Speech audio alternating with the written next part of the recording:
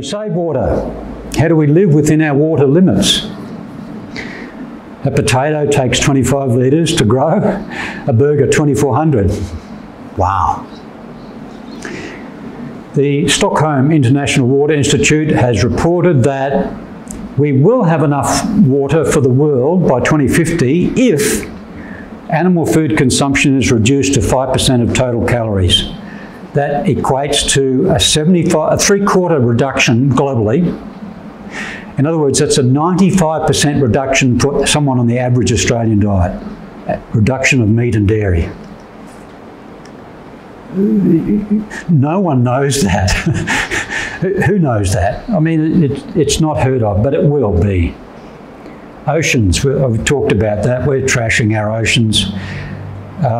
We've ploughed our continental shelves. This is amazing. This is the number of fishing capacity in the world, and this is the number of fish in the oceans.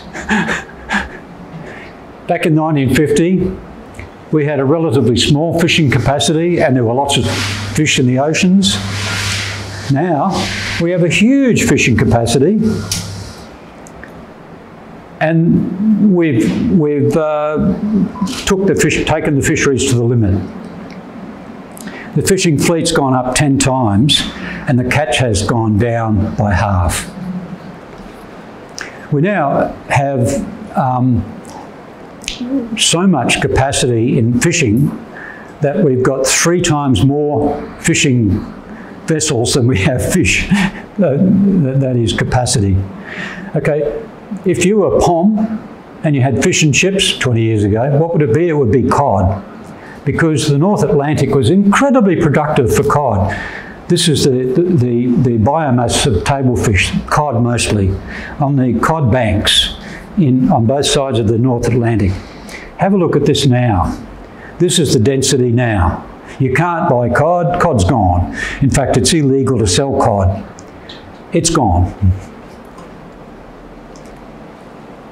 Talked about 300 to 400 ocean dead zones from nitrogen pollution.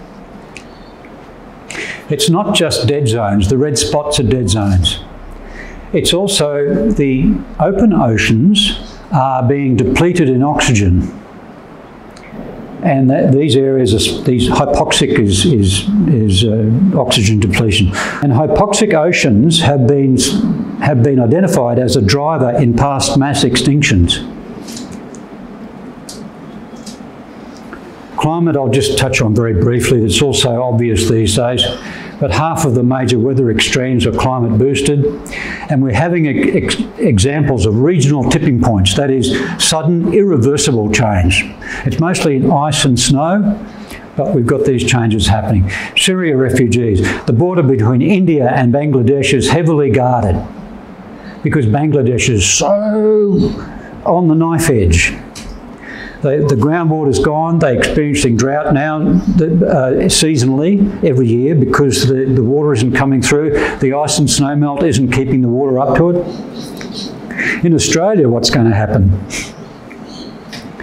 By 2090, we'll see 0.5 degree to 1.7 degree in a low emission scenario. And by the way, this is nonsense. It's not going to happen. It's already past that. But the high emission scenario, which is probably what we'll see, we'll push it in 2.8 to 5.1 degrees. So what, you might say? So Brisbane becomes Townsville, temperature-wise. So what? That's not the point. The point is that for every 1 degree in warming, we've got 7% more water vapour in the atmosphere, more evaporation. So we have hotter and drier droughts. And we also have more water vapour in the atmosphere, and it doesn't come down in a regular way now, it comes down in bucket loads. So we have so disturbed the hydrological cycles with the deforestation and with the temperature change that this is going to be how we feel it. Fires, bushfires. When you get the triple whammy, you get high temperatures, you get extreme evaporation, extreme dry, and you get high winds because there's more energy in the atmosphere. So bingo, one lit match and the fire's off. The droughts last longer, they're more severe. I see that now farmers are actually asking the government to help them with rescue, with bailout packages. They want off the land. And this, folks, is dead proof that climate change is happening.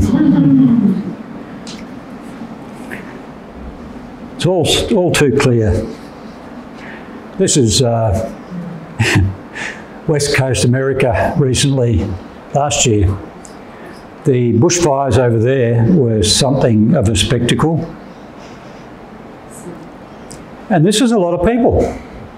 Not affecting me. Well, it will be soon. Methane from these four-legged creatures. I used to love cows. I used to think of beautiful big brown eyes. Aren't they beautiful creatures? But now I see them as methane factories. Methane alone is going to cause dangerous climate change, whether or not we stop carbon dioxide. So in other words, if you cut all global carbon dioxide to zero, stop the emissions entirely from fossil fuels, and kept up the methane, we would push the world into dangerous global warming.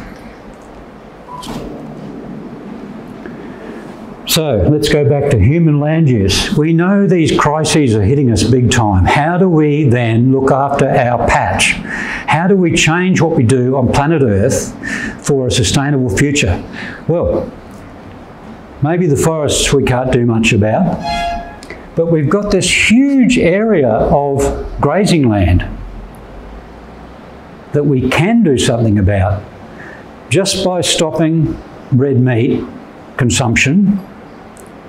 We can change almost 3/4 of the land use.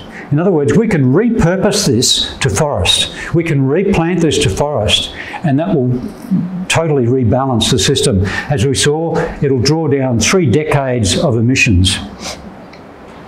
And it will reduce our footprint on planet Earth. A vegan diet reduces land use by 3.1 billion hectares, larger than Africa, by 3/4. They're not... This is interesting now. Until the last few years, no science paper would model diets. And now they're specifically saying a vegan diet or a 100% plant-based diet. Can I ask a question? Sorry, what was the scope of that study then? Or for Poor and Nimachek? How, in what country can you remember? It's global. Oh, it's a global scope. Yeah. The Netherlands Environment Assessment Agency looked at this as well and found that it's the lowest cost mitigation as well. So the cheapest way we can get out of this climate mess is reforest.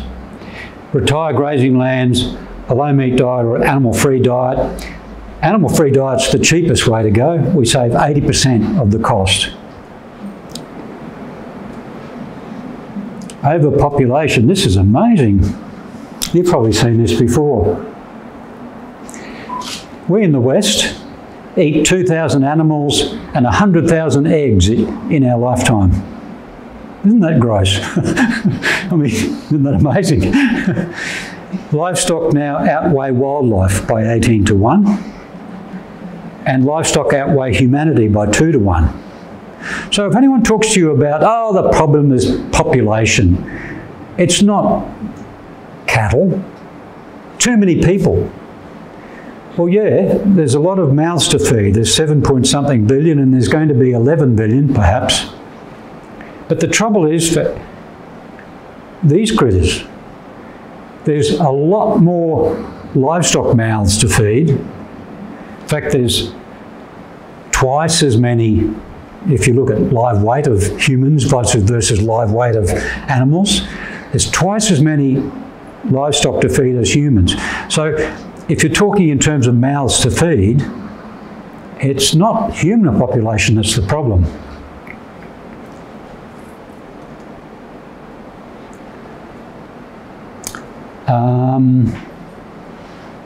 Yeah, I won't go into that.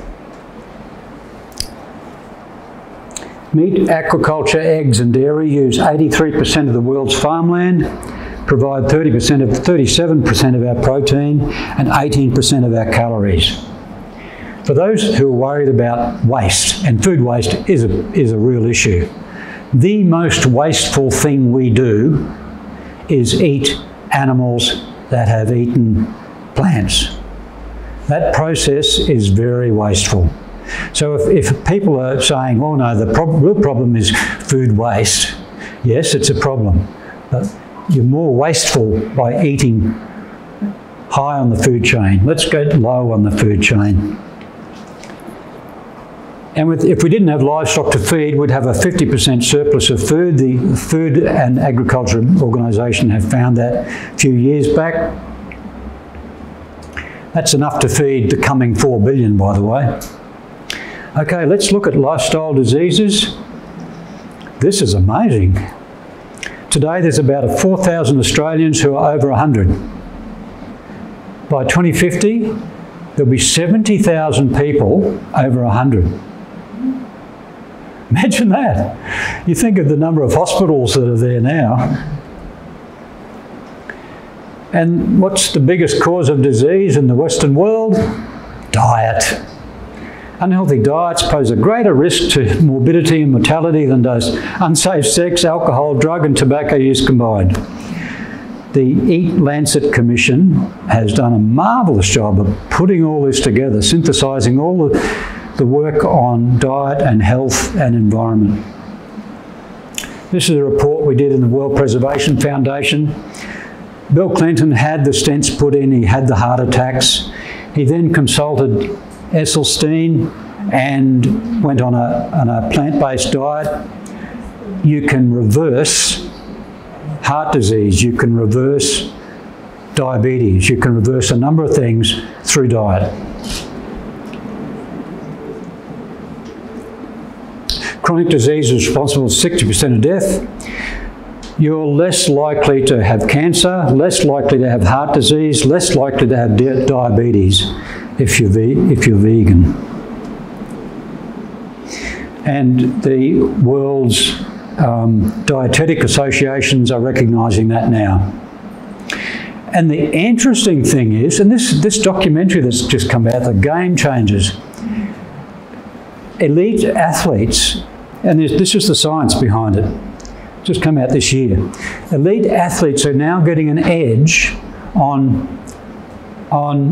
leaner body mass, reduced blood viscosity, better blood flow, reduced oxidative stress, better recovery, reduced inflammation, better recovery.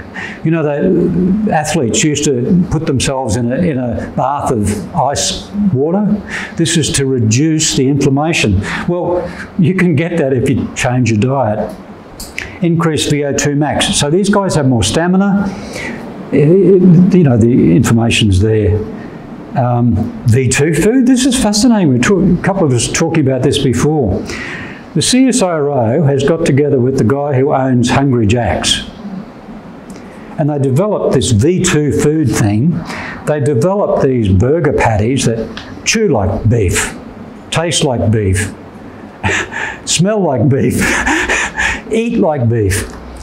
The CSIRO, God bless them, had put out a CSIRO diet that was meat heavy.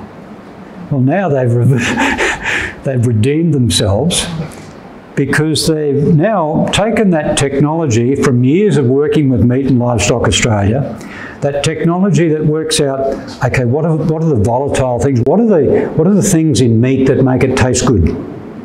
And they've used that technology and the guy who owns Hungry Jack's has now committed $22 million to building this factory to produce plant-based meats. So within a year or so, we'll see massive promotion of this.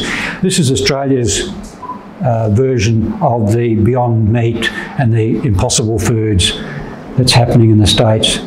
So what's your personal footprint? If you look at where am I personally on this scale of land use? How much does it take to feed me, to sustain me? if you want to halt global biodiversity loss, the most effective thing you can do is right up that end, go vegan. If you want the world to have sufficient water to support humanity by mid-century, what do? You eat up at the vegetarian end. If you want to stop deforestation, you don't eat red meat. That's the world's pastures. If you want to stop nitrogen pollution, they recommend halving your meat intake. And if you want to stop global warming, draw down 3 decades of emissions, or 2 to 3 decades, you cut red meat out of the diet. That's what happens. So that's the end of that.